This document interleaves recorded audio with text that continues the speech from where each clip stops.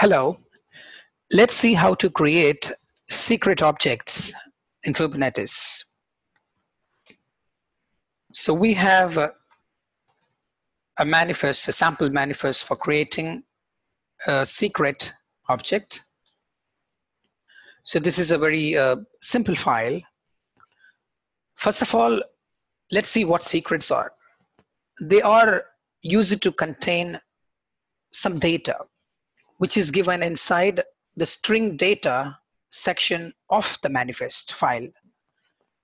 It could be a list of key value pairs.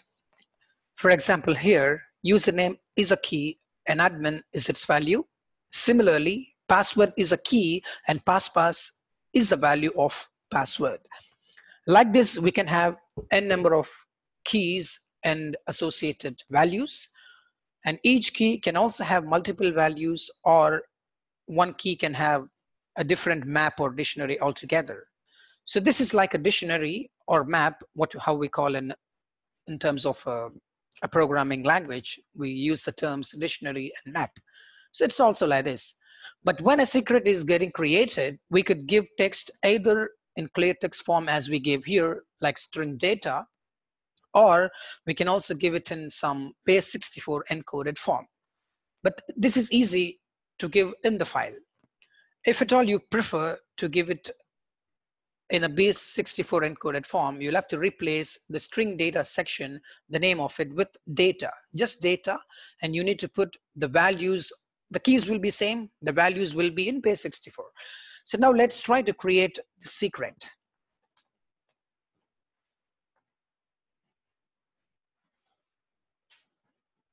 The secret got created.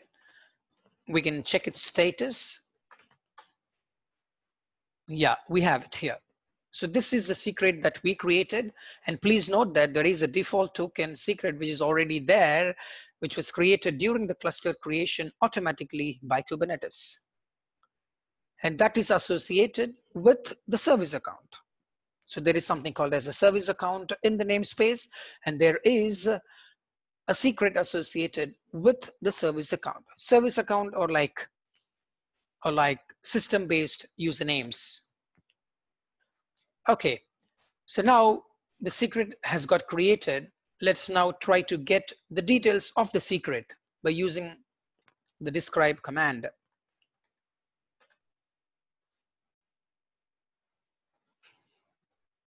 So we see that the data section has got password and username. It shows the size of it, but it does not display the values inside the data keys. So we could use the get command with output YAML flag to see even more details.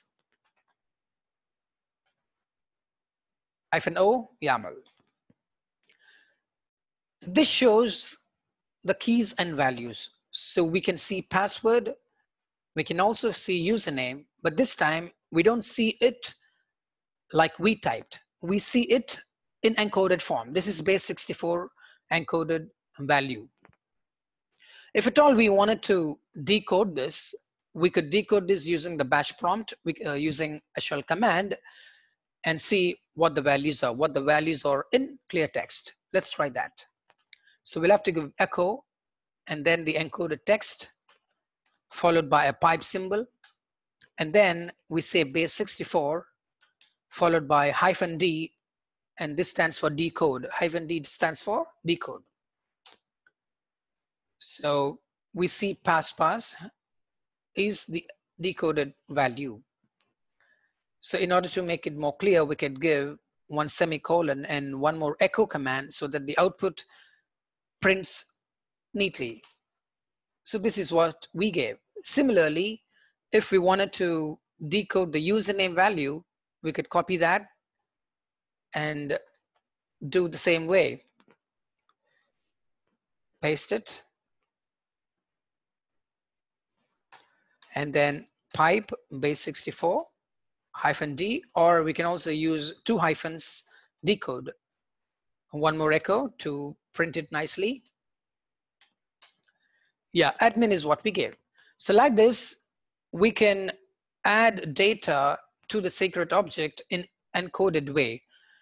And this secret has got more purposes. So we could export the key value pairs into certain pods and use it for various other purposes.